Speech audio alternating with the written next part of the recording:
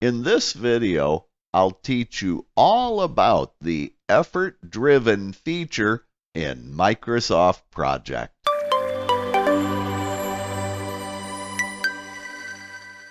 You know, the effort-driven feature in Microsoft Project is another one of those confusing features in the software. But in this video, I hope to make its functionality clear to you and to teach you when to use it and when not to use it. So let's get started. What is effort-driven? In Microsoft Project, the effort-driven status of a task determines how the software will respond when you add or remove resources to a task to which you previously assigned one or more resources. The nice thing about effort-driven is that you can designate each task individually as either effort-driven or non-effort-driven. The default setting, by the way, for every task is effort-driven unless you say so otherwise. When you add a helper to an effort-driven task, Microsoft Project will hold the remaining work constant for the task, and then it splits the remaining work proportionately for each resource based on their units' values.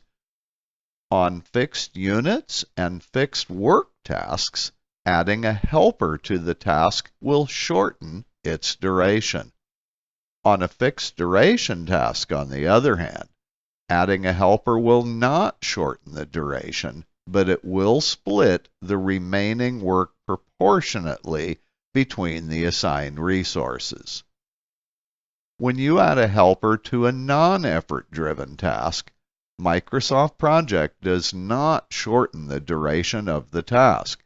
Instead, the software increases the total work on the task for each helper you add. Driving a school bus route is a good example of a non-effort-driven task. Adding another school bus driver to the school bus will not shorten the duration of the bus trip, but it will increase the total work for the two bus drivers. And by the way, just so you know, it's not possible to make a fixed work task non-effort driven. That's because by its very nature, a fixed work task must always be effort driven. If you want to change the effort-driven status for any task, there's two ways to do this. One way is to display the split screen or task entry view. Then, in the task form, you can select or deselect the effort-driven checkbox. Another way to do this is to double-click the task, then in the Task Information dialog to click the Advanced tab. On the Advanced page of the dialog, again, you can select or deselect the effort-driven checkbox. So let's go ahead and take a look now at a demo of how to use effort-driven scheduling in Microsoft Project. In this sample project, notice how the tasks in the first section have various task types, and all of them are effort-driven. Notice that in the second section of the project, the tasks have various task types, and that most of them are not effort-driven. So let's see how effort-driven scheduling works in Microsoft Project. I'm going to display the split screen view called the Task Entry View. The first task, please notice, is fixed units, effort-driven. I'm going to give Luke a helper. Her name is Bree. Bree will be helping out full-time on this task, so I put in a units value of 100%. When I click the OK button, notice that Microsoft Project shortened the duration to 5 days, And notice how it split the 80 hours of work proportionately between Luke and Bree. Let's go to the next task. Notice that this task is fixed work. Notice also how the effort-driven checkbox is selected and then this option is grayed out. That's because by its very nature, fixed work tasks must always be effort-driven. I'm going to give Josh a part-time helper. His name is Eric. Eric cannot work full-time on this task because he's working part-time in another project. So I'll assign Eric to work 50% units, about 4 hours a day. When I click the OK button, you're going to see something unusual. Microsoft Project will shorten the duration of the task, but it's shortened to 6.67 days.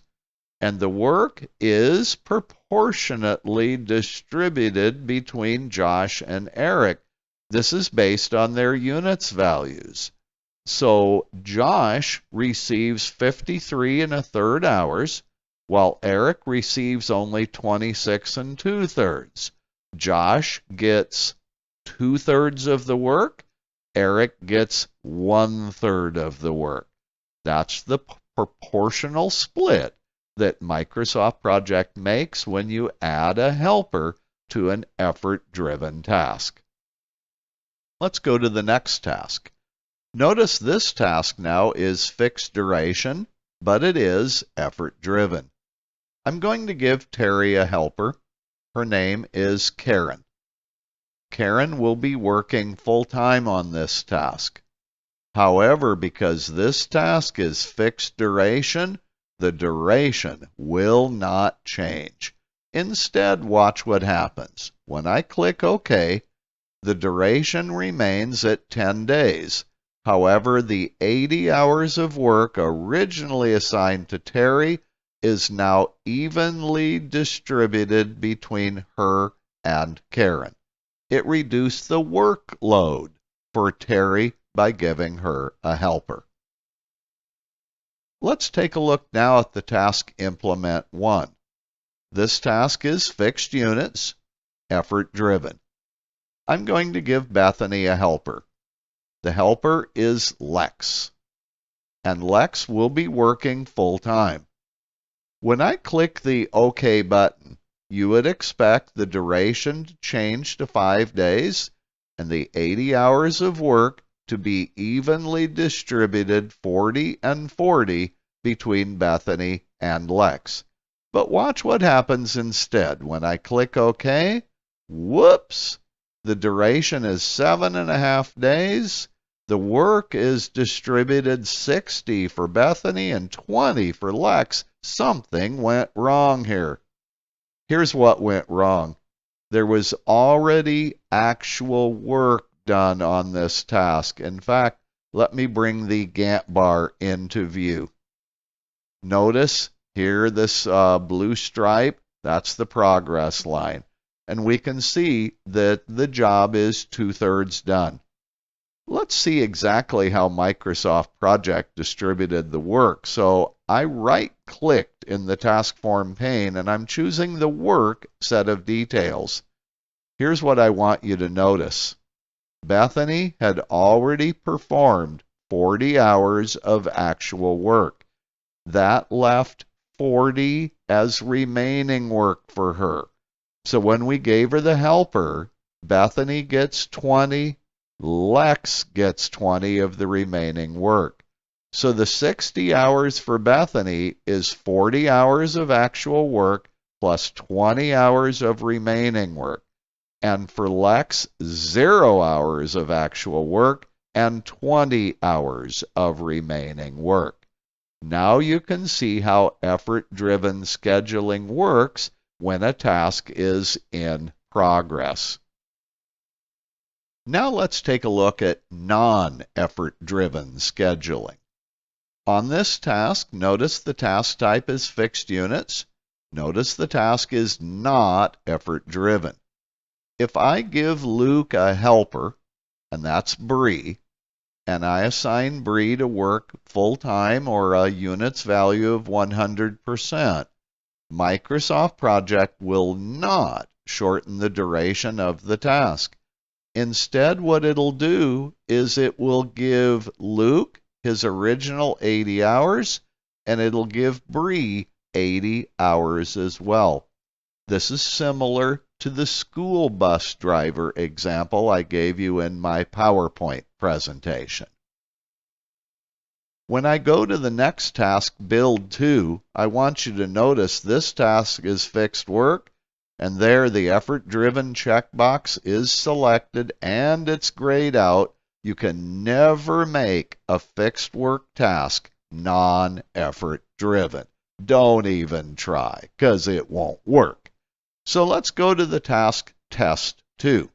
This task, please notice, is fixed duration and it's non-effort driven. Because it's fixed duration, we know that the duration will not be shortened.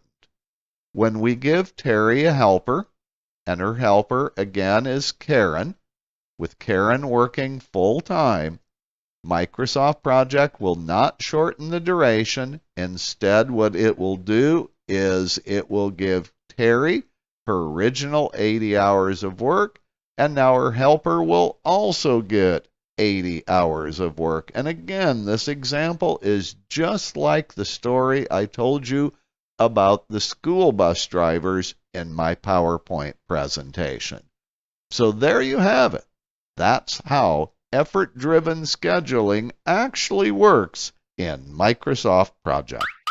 Well, now you know that effort-driven scheduling determines what happens in Microsoft Project when you add helpers to a task or you remove resources from a task that already has 2 or more resources assigned.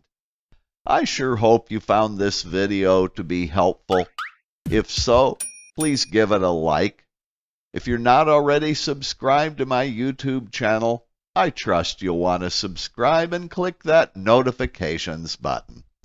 And as always, I'll see you in my next video.